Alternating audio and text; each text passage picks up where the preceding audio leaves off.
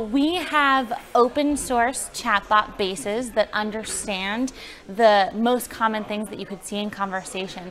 So even if you're not a developer, if you're familiar with XML or HTML, you can actually go in and look at the code, and it's simple to understand, and you can change the bot's personality, you can change how it responds.